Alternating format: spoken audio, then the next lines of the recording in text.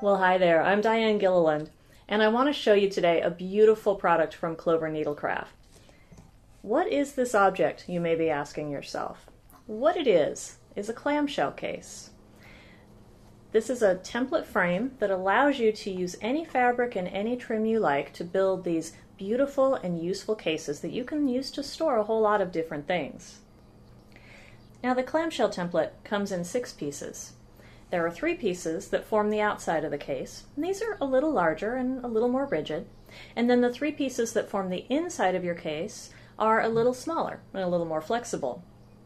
Here's what you'll need for materials. You're going to need some scraps of fabric, some low loft batting, some craft glue, a pencil or a water-soluble marker, any hand sewing needle that feels comfortable to you, and then some nice strong quilting thread. Now, your first step will be to take your fabric and trace one of your clamshell template pieces on the back of it with either a pencil or a water-soluble marker. The main thing to know is to leave enough room around your trace line so that you can add about a 1/2 inch of seam allowance. And then using the very same template, you'll trace that onto your piece of batting. You'll actually cut that out right along your traced outline. Now next we're going to glue this batting to this template. And if you can, let that set for just a few minutes. Once you've given it time to set, then carefully trim away any batting that shows sticking out along the edges. Now next I'm going to do some stitching on this piece of fabric I've cut out. You're going to need a fairly long piece of thread on your needle. Now there's 2 important guidelines to look at when you're doing this stitching. The first is this traced line that you made. The second is the edge of the fabric itself. I'm going to do my running stitch right between those 2 guidelines. So here's a photo of what the stitching looks like when it's done. If you look at the corners of the shape, you'll notice that I didn't stitch around the corners. What I did instead was placed a large stitch across each corner. And here is the template piece with the batting glued to it. So I have my fabric with the right side facing downward, and I'm going to place the batting side of this template against the fabric. Now I'm going to take the end of my thread and I'm going to pull it. And look at how nicely that gathers the fabric up around the template. So what I need to do now is a zigzag stitch that tightens this fabric up around this template shape. I'm going to use my running stitch line that I just made as a guideline for those stitches. So as you notice, I'm holding the tension of the thread in my hand that's holding down the template. And with the needle, I'm just going to go through the other side of the fabric right at that point where I was running stitching earlier. And I'll pull the thread, and that makes a stitch across the template. And then I'll come over here and I'll do the same thing, and I'm just working my way back and forth. So now I'm getting close to one of the corners, and you'll notice that that's sitting a little bit loosely, and that's because of that big stitch that we took earlier. So here's what I'll do. First I'll take the tip of that fabric and I'll just fold it straight down over, and then I'll allow the other 2 sides of the fabric to fold over it. Again, I still have my thread attached, so then I'll just keep taking my little stitches here to finish off the tightness at the corner. And there's my first finished shape.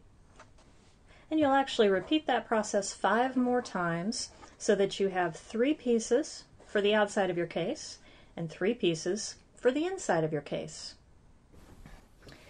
The next step in our process is to stitch these together in pairs. They're going to go wrong sides together. And there's a little bit of an alignment trick to these. Here's how it works. The piece that represents the bottom of your clamshell, you're going to want to center the inner part over the outer part. So there's equal amount of blue fabric outside of the red fabric. Then for these 2 sides, we're actually going to line up the inner and outer pieces so that their bottom edges align. And here's a really helpful tool for this stage in the process, Clover Wonder Clips. We're going to use what's called a ladder stitch. I'll take my first stitch just into the bottom piece of fabric, that way my knot can get hidden between them, and then I'm simply going around the border, taking a little stitch into the top and a little stitch into the bottom and alternating those to bring the two pieces together. So here are my 3 completed pairs, and on this one I have a little trim. Now I'm going to put these together into the case. So I'm going to start by putting one side and the bottom edge to edge, and of course the edge I want to line them up against is the bottom edge. So I'm going to start here. I'm going to sew my way around this bottom edge. With these 2 pieces sewn together, now it's time to add the other side to our case. We can easily see which edge to sew this other side to because this edge has a wider border of the outside fabric and this side has a narrower border. This is where we're going to sew this piece here. Now it's a little hard to clip these pieces together for the sewing, so here's a little trick I've discovered. So open up the 2 pieces you have sewn together, place this one over them, and then sort of bend this into a concave shape.